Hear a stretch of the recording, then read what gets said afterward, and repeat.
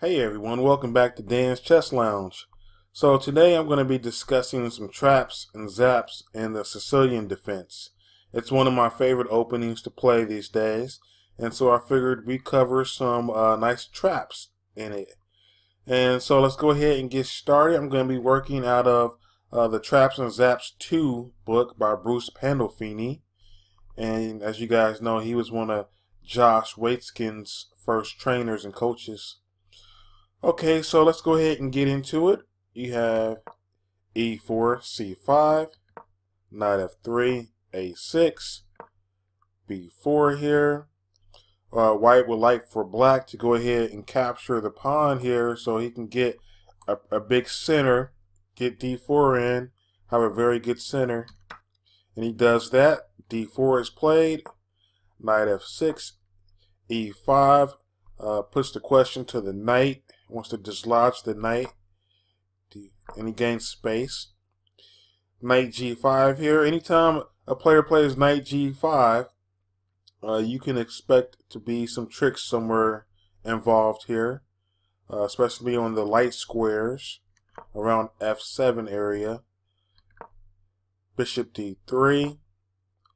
h6 hits the knight. You have the knight can still jump in here because it's backed up by the bishop. So the bishop and the knight is covering that h7 square. Queen h5. Queen e7 tries to protect the f7 square. And right here I'm going to go ahead and ask you guys to pause the video. White has a nice tactic right here. And let's see if you guys can find it. Okay, I'm going to go ahead and play the move. The best move here is knight captures on f7. And at this point here, black's position is just completely ruined. There's not a really good way for black to continue the game. It's only 9 moves in, but he's pretty much lost. If the queen captures, then you would have bishop g6, and that's going to win the queen there. So if we go back and let's see here, if the rook moves, because the rook is under attack, so if the rook moves out the way, then you have knight captures h with the discovered check on the king.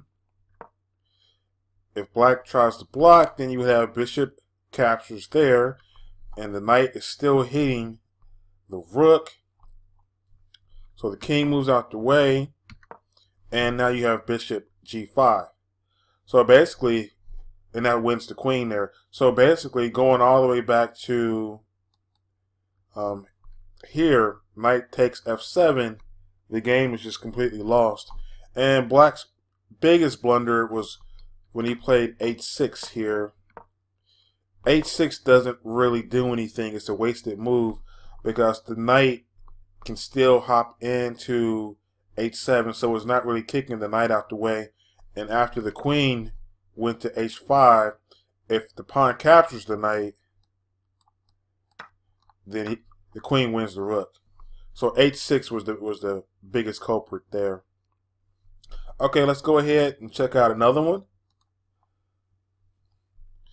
Alright, this one here is from the black side, and I like to go over traps for both sides just because it gives you a nice overview and feel for the actual opening. So this one here is g6 here. This is a hyper accelerated dragon. This is a very good opening. I play this opening myself.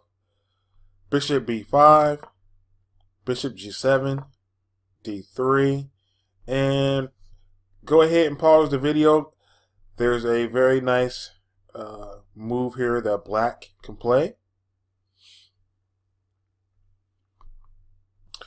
Okay, hope you guys found the winning move. I'm going to go ahead and play what the move is.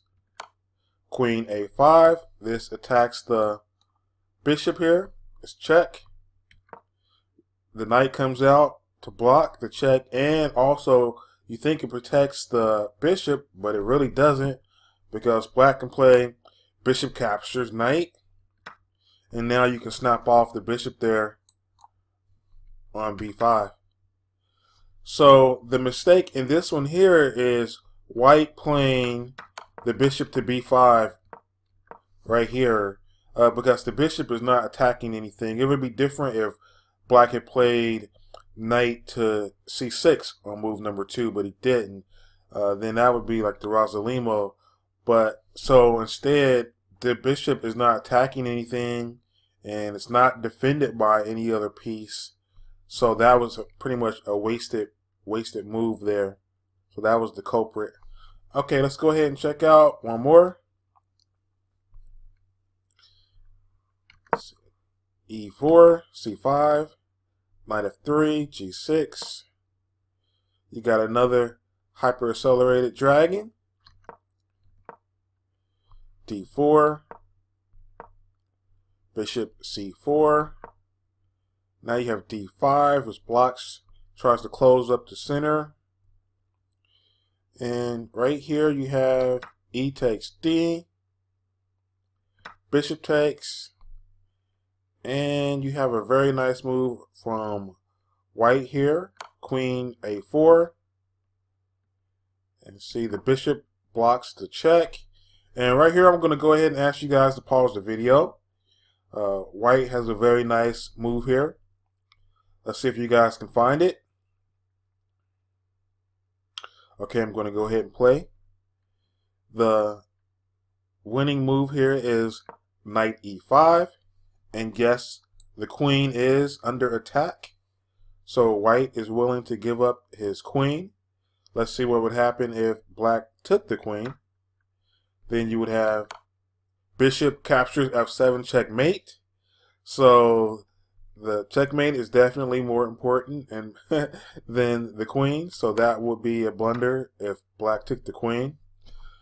So if he doesn't do that, let's see what would happen if he played queen D7. Then you would have knight captures bishop, knight captures, and D5. D5 would win the knight, because if the knight moves out the way, bishop B5 would win the queen. For example, if the knight goes to E5 here, bishop B5, and that would win the queen right there. So then the knight couldn't move. So black would just basically lose a piece here. So, okay guys, I hope you enjoyed the video today. I'm going to be going over more traps and zaps in the Sicilian coming up. Stay tuned. Don't forget to like, comment, and please subscribe. Till next time.